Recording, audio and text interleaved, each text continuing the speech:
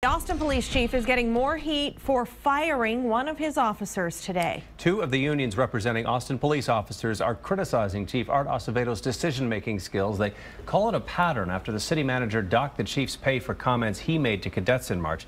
KXAN's Erin Cargyle, you've been talking to both sides of those on today's case.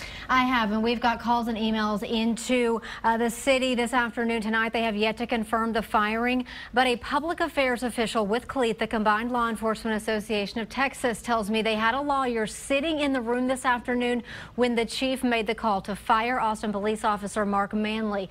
This is his mugshot from an arrest by Cedar Park police this month. He is facing a misdemeanor assault charge.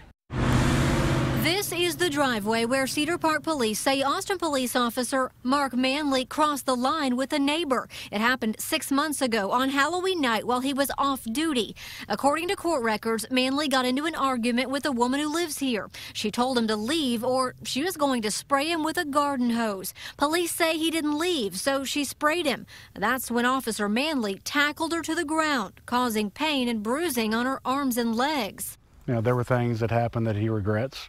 But as far as being criminal, we absolutely disagree with that. The Austin Police Association president talked to Manley and those he answers to at APD. It was very clear going into the disciplinary review hearing that the chain of command supported Officer Manley all the way from his sergeant to his commander. And the chief still made the decision to fire the officer. Immediately after the hearing, the executive director of CLEAT, who will be helping Manley fight to get his job back, put out a statement saying this is yet another example of Chief Acevedo making a rush-to-judgment decision against an officer who had every right to defend himself. Do you think it is a pattern of bad calls by the chief? I think we're getting to that point. You know, sometimes I agree with the chief, sometimes I don't. But today, I feel like he used bad judgment. And tonight I spoke with the husband of the woman who was tackled.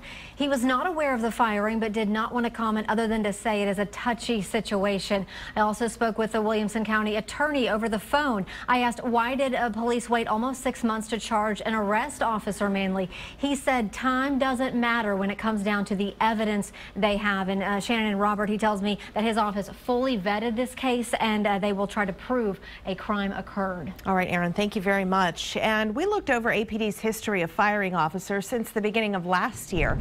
According to the Police Monitor, 6 officers were fired in 2015. And so far this year, 4 officers, including Mark Manley, have lost their jobs. The disciplinary memos point to a range of reasons, from not following APD's policy on the use of deadly force to continuously disobeying orders, even to going on an illegal hunting trip.